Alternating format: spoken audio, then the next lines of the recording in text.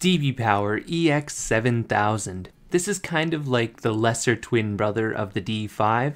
They look the same, but they are very different cameras. It's kind of unfortunate because this one was cheap. So let's take a look at it, shall we? The EX7000's build quality is pretty good overall. Not really much to complain about here. It's a nice solid plastic, but there is the old school mini USB port, a little bit of a bummer there. And I think the buttons on top are psychologically backwards. To me, the power and mode switch buttons should be on the inside, but I guess that's something you can get used to. This camera has an extremely limited accessory kit, essentially coming with the things that you'll need to get started, and that's it. One battery, a couple mounts, frame, and a waterproof case. Funny enough, they did include a remote watch, but I would have preferred an extra battery instead of this.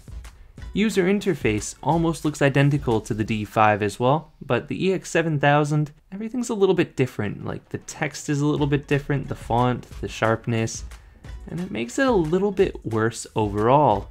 Mostly to do with the speed of the user interface. Sometimes when you press things, it doesn't detect the presses, and that can be a little bit frustrating because you press 1 or 2 or 3 times and then it detects it 5 or 6 times. That's just another one of its little quirks though, and quirks this camera has. It seems to be based on the Akaso V30 or 6350. It's kind of unclear, they're both about the same. And that means it features 1080p with image stabilization and a fake 2K and 4K resolution. Right off the bat here with this 1080p footage, you'll see sharpness is good, but color is a little bit pushed towards the yellow and orange. It gives everything a warm tone, almost making a bright sunny day look a little bit muggy or hazy, just because there's almost no real bright, vibrant blues to it. So I mentioned at the start of this video that the camera is fake 4K. Let's talk a little bit about what it can and cannot do. The EX7000 states that its highest resolution is 4K 25 frames per second. And it does have a 14 megapixel Panasonic sensor built in, so it should theoretically have enough resolution for real 4K. However, that's not exactly the case. The 4K 25 frames per second uses a motion JPEG codec. This results in much poorer video quality than a similar camera that uses a H.264 codec, which is more industry standard. The same thing happens in the 2K resolution. This camera uses motion JPEG, and the results are actually not that bad.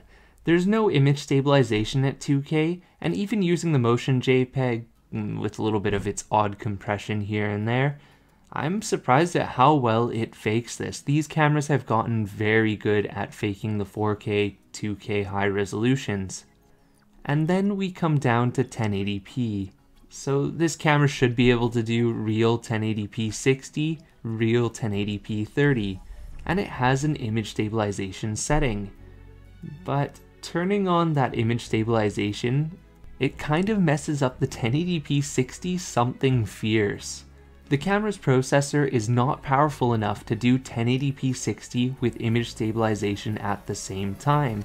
So you get stuttering and duplicated frames and frames that are missing, and overall it just looks pretty terrible.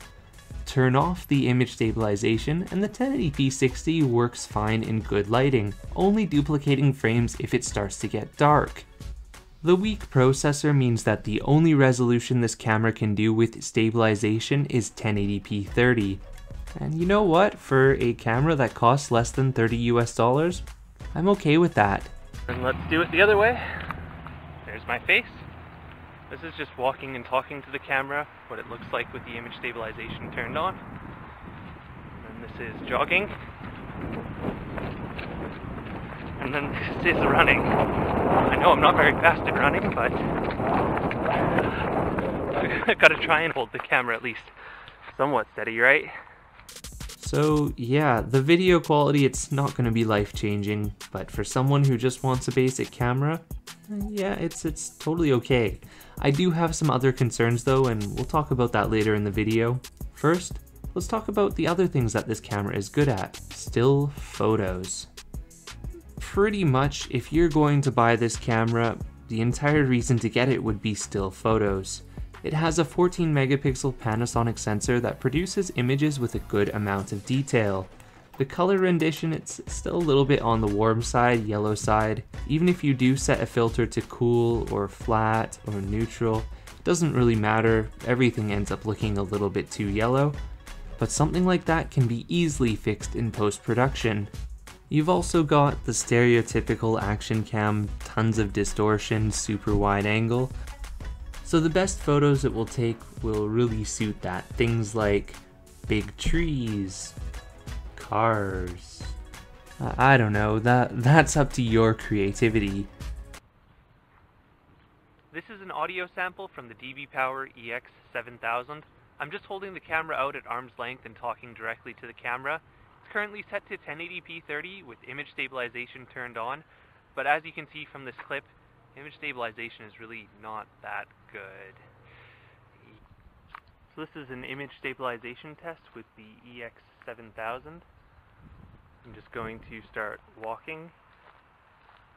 This is what walking at a normal pace and filming in front of you looks like. I'm not trying particularly hard to hold the camera steady, but I'm definitely not, flopping my hand around like this. And then this is jogging.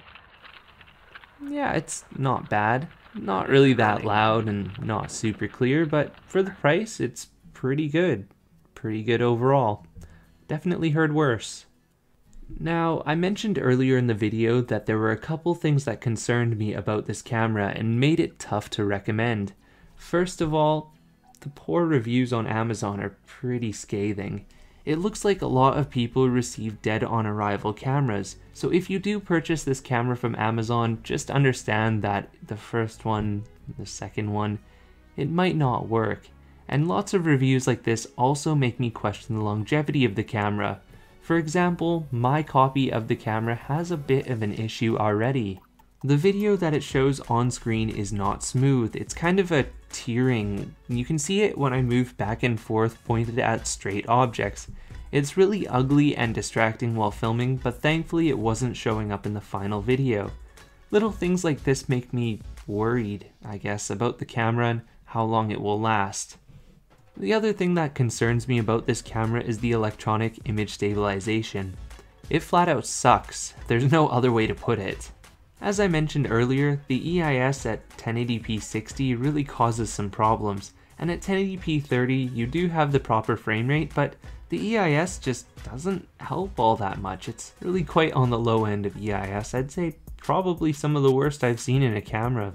Funny enough, this camera is based on the same processor as the Campark X15, which I reviewed a couple weeks back. If you watch that video, you'll see the same issues with the 1080p 60, the poor quality EIS, and yeah, that camera costs twice as much as this one, doesn't even take as good photos. So, would I recommend buying the EX7000? Not really.